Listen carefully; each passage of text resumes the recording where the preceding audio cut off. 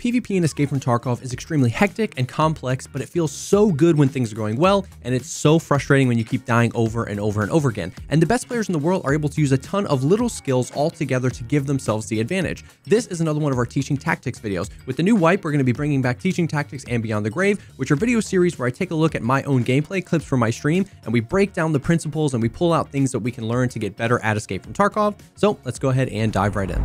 So the way this works is we'll go ahead and we'll watch the clip back in its entirety, and then we'll go back and kind of step by step and pull out the principles and figure out what we can learn. Now, as a preface, this clip isn't anything crazy. It's not a 1v5. I'm not wiping squads or the whole lobby or hitting 1,000-meter snipes. But the point is that if you want to get better at PvP and Escape from Tarkov, it doesn't start with just running into a 5-man, just like the Chads do or the people that you watch their streams or YouTube videos. It's about learning the principles that allow them to multitask and do that and make that look easy. So when you start to apply these principles, you'll notice that in your 1v1s or in your 1v2, if you're fighting like a duo, then these fights will start to feel easier and you'll start to feel more confident taking on harder and harder fights because of these principles. So with that out of the way, we'll go ahead and watch the clip and then take it from there. Yeah, it's like, do we run up on this hill and try and snipe the guy that spawns where we spawned 2 raids ago?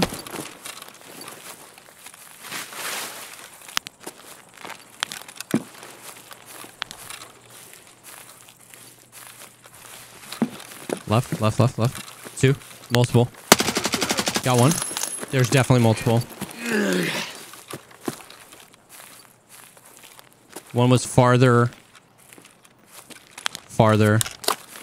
just like up this direction. Oh yeah. I'm gonna go for it because this will be my last kill. Got it.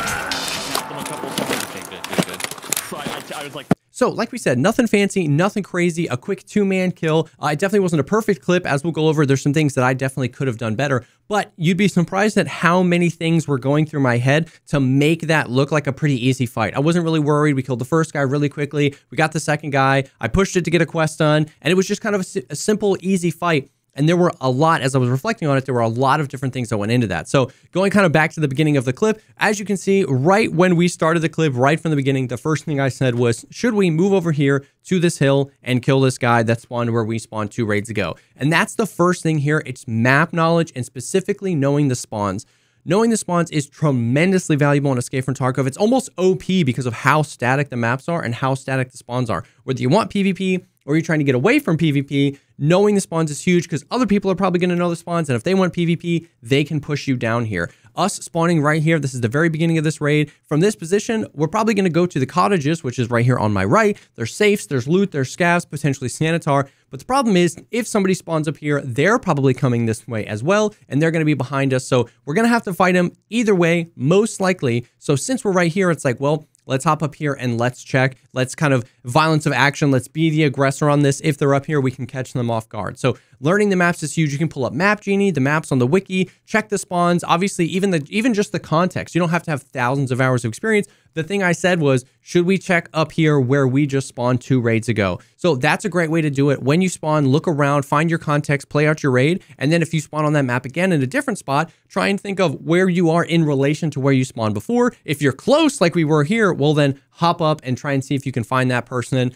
or move away if you don't want the PvP and just be aware somebody could spawn there. So map knowledge, specifically spawn point knowledge, is tremendously valuable in PvP. So after that, we kind of move up to the hill. We start looking at the position where we spawned before. We've got the long range scope, so I'm kind of trying to figure it out. The audio, obviously, in this wipe is very, very brutal. And as you can see, it took me forever to realize those steps weren't Veritas. You know, Veritas is moving around. It's only when he moves completely directly to my right, I hear him go from behind me to my right, and then hear something on my left, that I'm able to discern that there's actually somebody else. We probably heard their footsteps a while. But the second kind of skill is awareness and being able to listen in a certain direction and still look in a separate direction. So as you can see in the beginning, when I only heard the 1 footstep on my left, sorry, before I even saw that guy, I called that there were 2 people. And the reason is, if we zoom in right here, this is actually a guy that I see. So if we kind of like slow this down,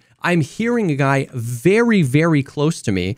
And as I'm scanning around trying to find that guy, I see this guy walking from right to left and then immediately track over to the guy on farther left, the guy that's closer to me. We click the laser on and we take care of him super, super quickly. One of the things I get asked the most about is, how did you spot that guy? How did you see that guy? And it's really just a combination of playing the game a lot and looking for contrast, looking for things that aren't supposed to be there, or looking for things that are moving. So much of the game is just static. The trees kind of blow in the wind, but it's just trees, houses. So any movement is a bad guy. And this is kind of a foggy day. So the fact that I was able to just kind of see the contrast of the black against the lighter black and see him move from right to left, then I start to make out a figure here. I see a helmet and a gun, but I know based on the audio that there's a guy really, really close. So obviously this guy is the threat. This guy is danger close. So that second multitasking kind of skill is being able to look and listen at the same time, potentially in different places,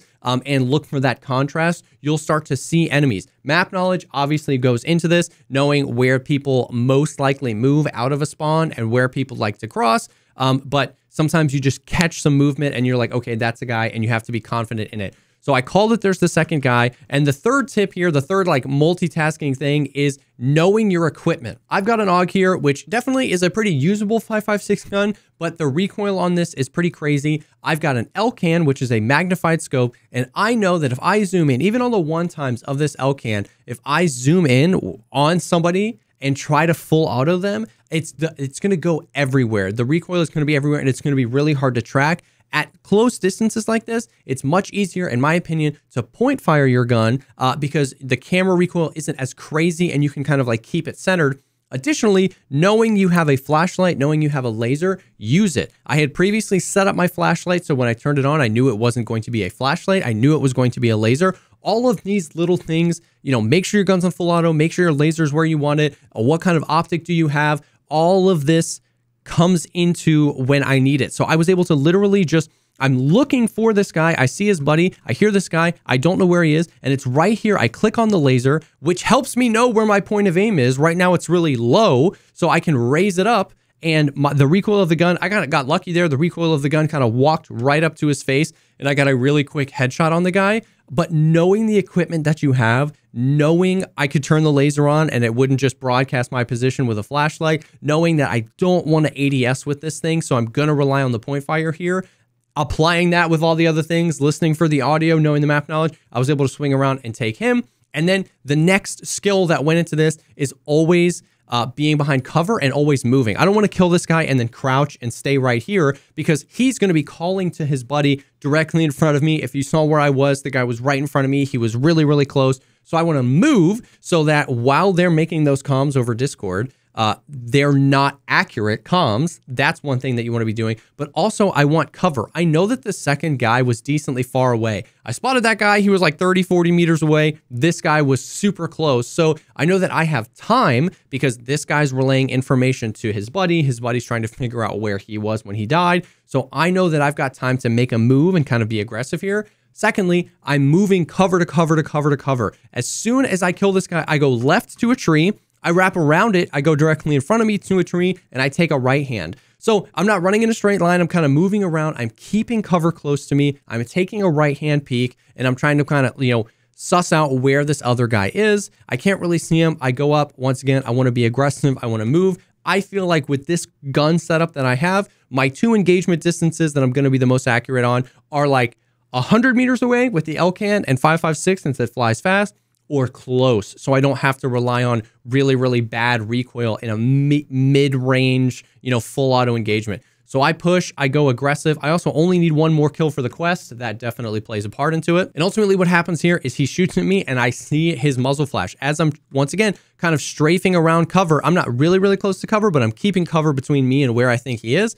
As I move between that tree, I see the muzzle flash. Immediately keep this tree as my cover. As you can see, I'm lining up this tree straight in front of me, and then I make a right hand. Same thing with this guy. This fight definitely wasn't pretty, this second guy, but I know that I don't want to ADS on this guy. The branches, I'm not going to be able to see him, and as soon as I ADS with the LCAN and start shooting, I'm going to be super high.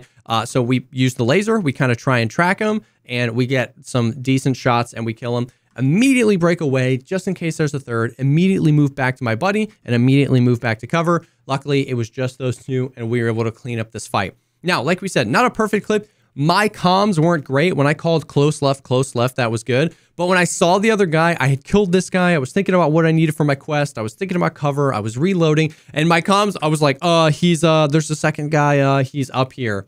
I definitely could have worked on my comms for a little bit, and I definitely could have kept tighter cover as I was pushing the second guy. I did definitely get kind of lucky that he didn't hit a headshot or a thorax shot on me either of these times. He hits me here in the arm, and he could have headshot me right there. I could have kept a little bit closer to cover, but that's kind of it. Those are all these things. Like we said, I really, truly believe that the best players in the world, yes, have insane aim and they have insane game sense. But what is game sense? It's the ability to multitask and do all of these little skills at once. And they can be applied in a 1v1 or in a 1v2 situation like this, not just these huge, insane, epic battles where people are wiping lobbies. So I hope that these things kind of laid out a path of things for you to work on and kind of showed you how they all work in concert together to keep your advantage high no matter what you're doing, no matter what map you are, and no matter what gun that you have. So I hope that this helped. We definitely want to do more of these. And like we said, we're going to be bringing back the Beyond the Grave, which is when I do this to clips where I actually die and we try and figure out what happened and what I could do better. So stick around. If you like this video, think about dropping a like, commenting down below, or subscribing to the channel for more content like this. I stream Escape from Tarkov 6 days a week. That's where all these clips get recorded. I would love to have you stop by and say, hey, that link is down below as well.